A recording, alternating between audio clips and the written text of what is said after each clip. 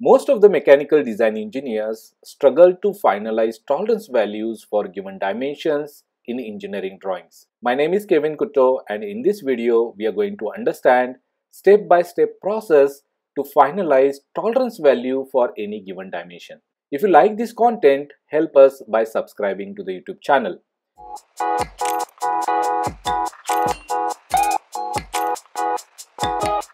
Before we begin this session and before we try to understand all the steps involved, you need to have knowledge of all these subjects. Otherwise, these steps will not make sense to you. So you should know about general tolerances, geometric dimensioning and tolerancing, tolerance stack-up analysis, process capability study, and engineering fits. If you have knowledge of all these areas, it will help you to finalize the tolerance values for any given dimension into your design.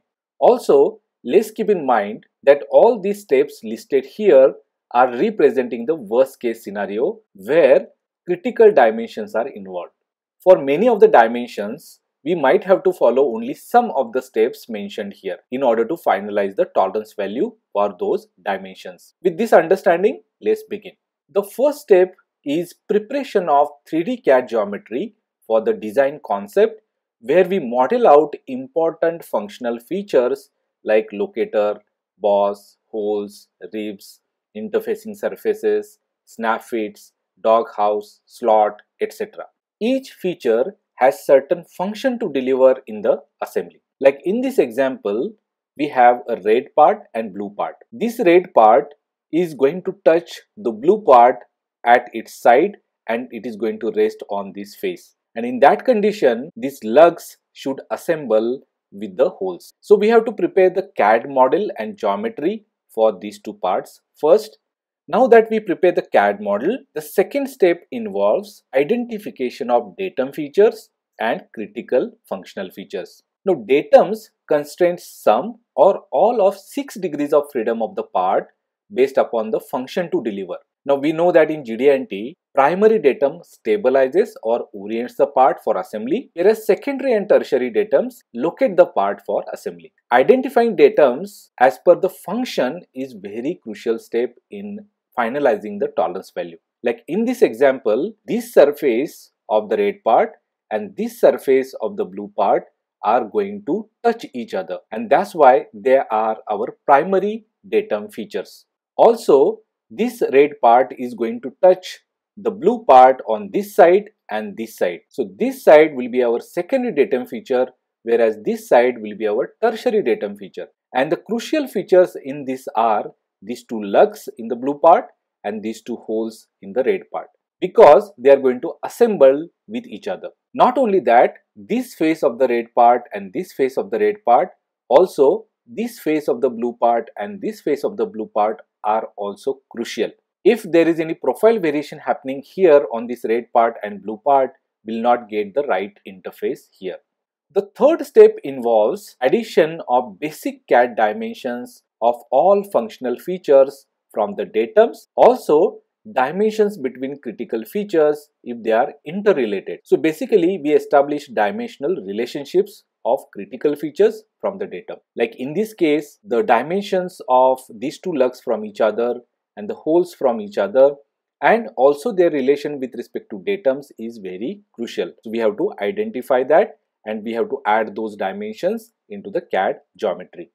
The fourth step involves understanding of geometric relationship of features with respect to datums as well as on the features themselves. We need to identify form of each feature as well as location, orientation, profile or runout wherever needed by the function. Like in this example, the primary datum will be this face. This primary datum needs to be controlled in the form. So we need to control the form of this face. Similarly, secondary and tertiary datums should be perpendicular to primary datum and each other. Not only that, these two lugs should be controlled in location with respect to each other and with respect to our primary, secondary and tertiary datum. And by primary, I mean the perpendicularity with respect to primary datum.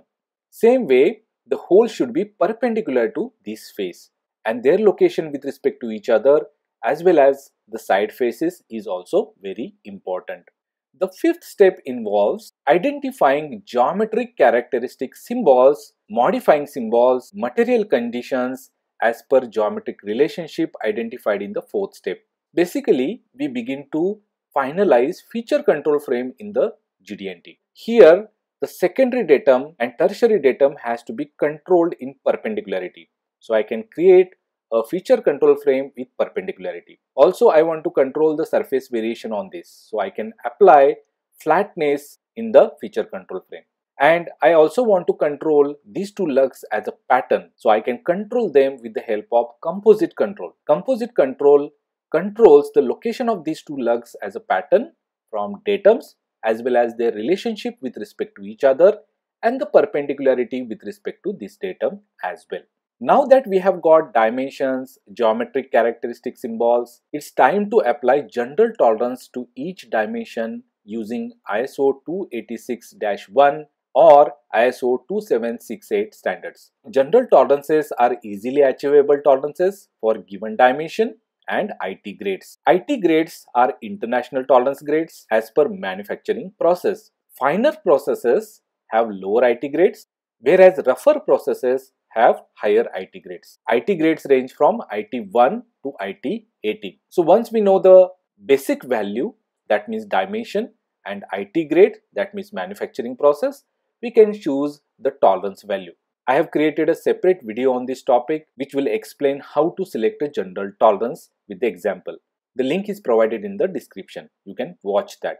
Interestingly, most of the dimensions and tolerances are finalized in this step itself unless dimension is contributing into the stack-up analysis. Seventh step involves calculation of virtual conditions, resultant conditions, inner boundaries, outer boundaries as per the feature control frame on the feature of size to ensure that mating features are assembling in the worst case.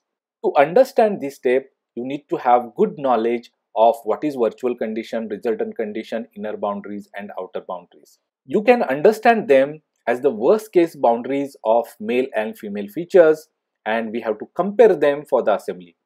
The eighth step involves preparation of preliminary engineering drawings with all general tolerances and geometrical controls which we have identified so far.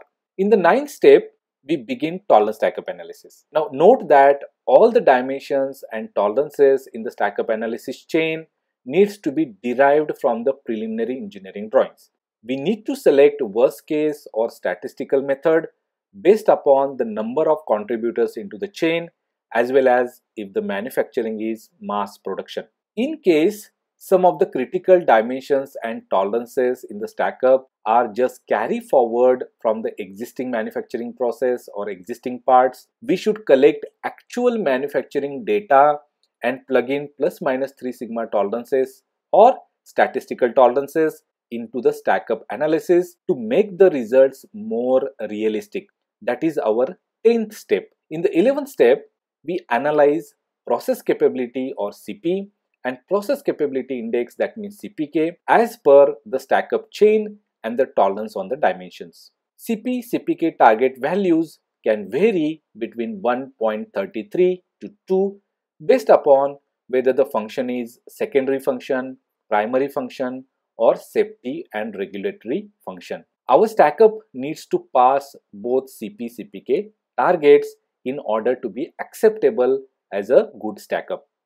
If we fail to meet process capability and process capability targets, change dimensional chain or change contributing tolerances. Sometimes we can even open up the tolerances to reduce the cost of manufacturing and still meet the functional requirement. So this 12th step is all about optimization of the tolerances and dimensional chain. In the 13th step, we identify critical dimensions and tolerances from the stack-up analysis in our engineering drawings so that our manufacturers use statistical process to control those critical dimensions and tolerances. Critical dimensions and tolerances means even slight change into that is going to affect our stack-up results adversely, and that's why we have to control these dimensions and tolerances into the manufacturing process with the statistical process.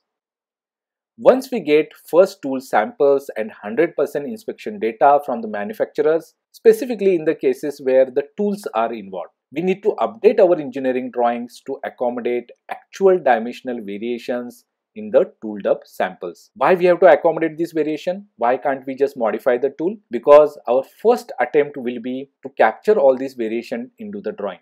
We prefer to minimize any change into the tool because it's a costly affair and time consuming affair.